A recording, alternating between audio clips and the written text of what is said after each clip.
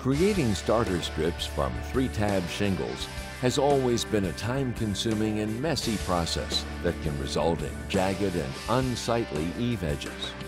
GAF Elk, North America's largest roofing manufacturer, has eliminated the hassle and waste of cutting starter shingles with its ProStart and WeatherBlocker pre-cut starter strips. ProStart and WeatherBlocker starter strips are manufactured with a perforated line that eliminates the need to manually cut and clean up shingle tabs, saving a considerable amount of time and money. Along with convenience and savings, ProStart and WeatherBlocker starter strips help achieve maximum protection against wind blow-offs by utilizing advanced DURAGRIP adhesive. The superior quality that DURAGRIP adhesive offers over conventional starter shingles is the reason GAF starter strips are required on all Golden Pledge warranty installations, the industry's best shingle warranty. Before installation, apply the appropriate deck armor or shingle mate underlayment, drip edge, and STORMGUARD or WEATHERWATCH leak barrier. When installing ProStart and WeatherBlocker starter strips in a left to right direction, the overlaying shingles must be applied in the same manner. The same principles apply when installing in a right to left pattern. For shingles with exposure less than 6 inches, split sheets of ProStart or WeatherBlocker starter strips can be used. For such applications, begin by separating the strip at the perforated line. When applying shingles with exposures greater than 6 inches, such as the Camelot collection, only full unsplit WeatherBlocker starter strips can be used. Place the appropriate sized starter strip with the sealant facing up at the eave edge.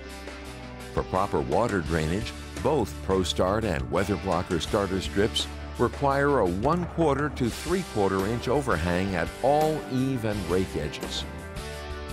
Every starter strip requires a minimum of 4 nails driven in a linear line 1.5 to 3 inches above the bottom edge. Begin with the first nail at a distance of 1.5 to 3 inches from the beginning side edge. Space the remaining 3 nails 10 to 12 inches from the previous nail, and the 4th nail 1 to 2 inches from the ending edge. When installing metric dimension shingles, you must trim 5 inches off the first WeatherBlocker starter strip or 3 inches off the first ProStart starter strip. This critical step ensures that the starter strip butt joints and overlapping shingle butt joints are offset by a minimum of 4 inches. Depending on the length of the shingle being installed, a 10 to 12 inch section of starter strip may periodically need to be cut and installed to meet the required 4-inch offset.